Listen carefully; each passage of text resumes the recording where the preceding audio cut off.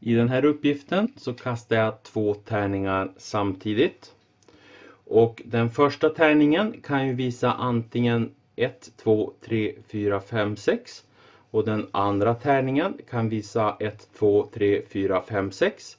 Och här då de röda siffrorna, det är poängsumman som jag kan få vid det här kastet med de här 2 tärningarna.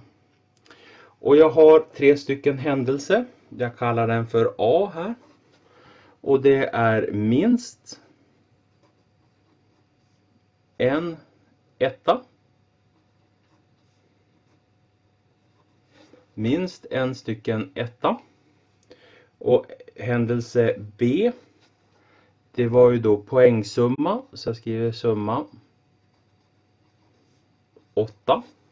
Och den tredje händelsen C, det var summan 7. Och då står det att i A-uppgiften så ska jag bestämma sannolikheten för händelse A plus sannolikheten för händelse B.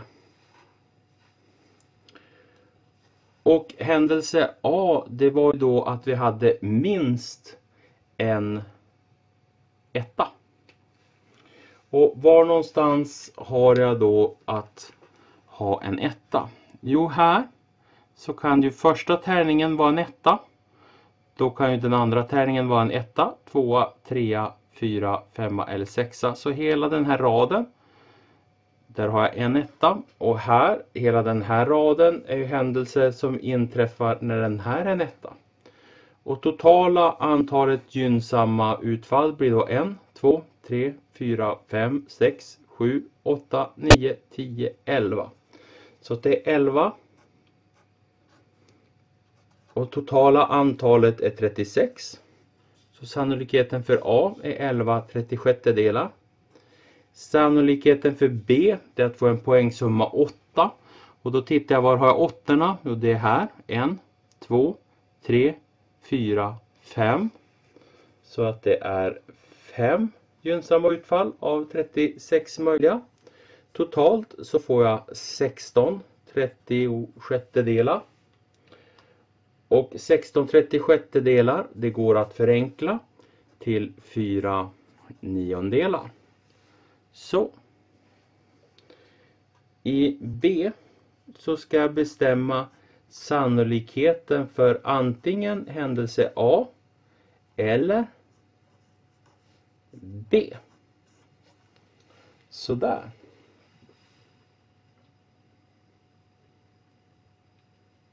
Och då tittar jag på hur kan jag plocka fram den då? Jo, händelse A, det är att minst få en etta. Och då har jag de här möjligheterna återigen. Vi skulle kunna markera de här utfallen, eller gynnsamma utfall som är A med gult, så kan ni se dem lite tydligare. Så det där är de. Och där har jag dem sådär. Summan 8 kan jag låta vara. Nu blev en sån här orange kanske lite dum för att den döljer mina 8. Jag skriver 8 där.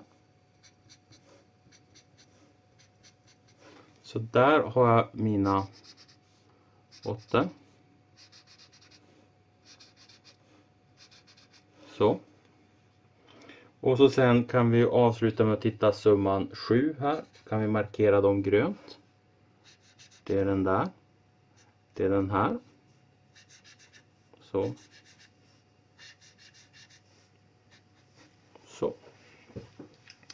A eller B, alltså den gula markeringen eller den rosa markeringen. Och då tittar jag hur många gynnsamma utfall har jag då av 36. 1, 2, 3, 4, 5, 6, 7, 8, 9, 10, 11, 12, 13, 14, 15, 16. Så jag har 16 genom 36. Det vill säga 4/9 även i B där. Och i C-uppgiften, så då var frågan, är sannolikheten för A eller B detsamma som sannolikheten för A plus sannolikheten för B? Och svaret i A-uppgiften var ju 4/9 och det är detsamma som sannolikheten för A plus sannolikheten för B. Och i det andra fallet, sannolikheten A eller B, det är det där. Och i båda två fallen så fick jag samma svar, så det är ja. Det är samma.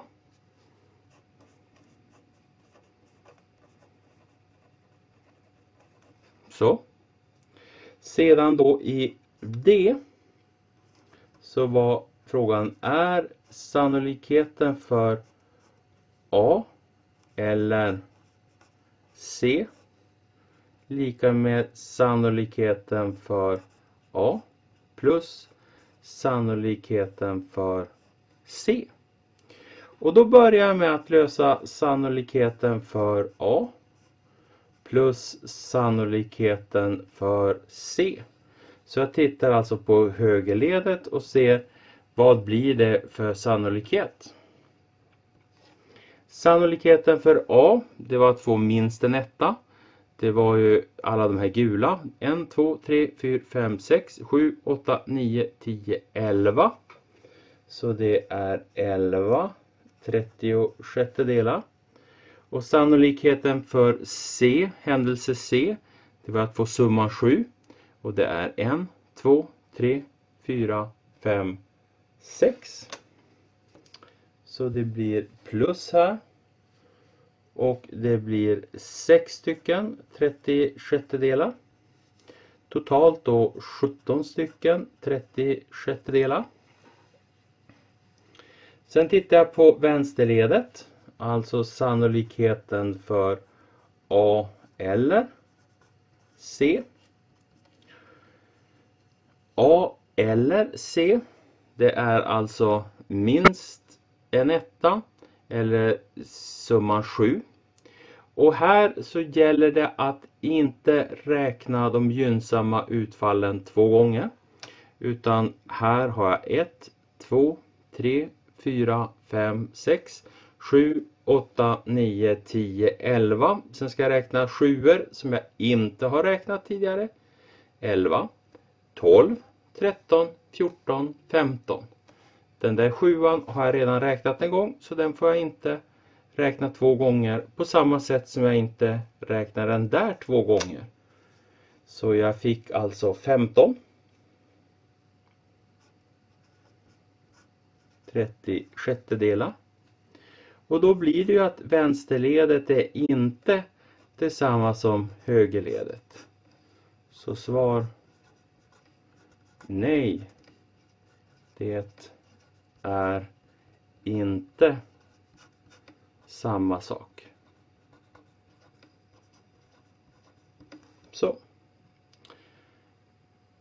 Låt A och B vara 2 godtyckliga händelser. Gäller då sambandet A eller B? Om inte kan man formulera något samband.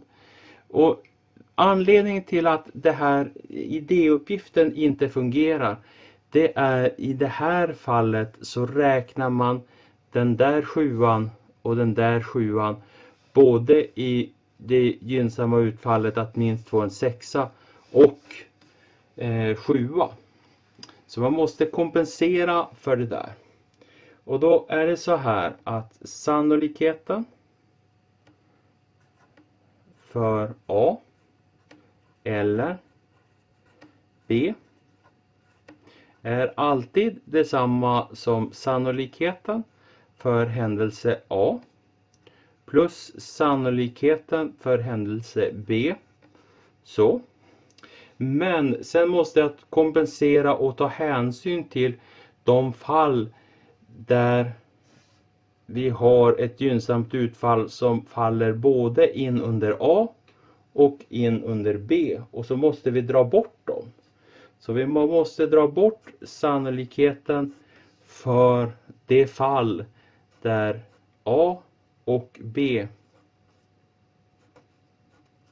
inträffar samtidigt. Så här har vi sambandet.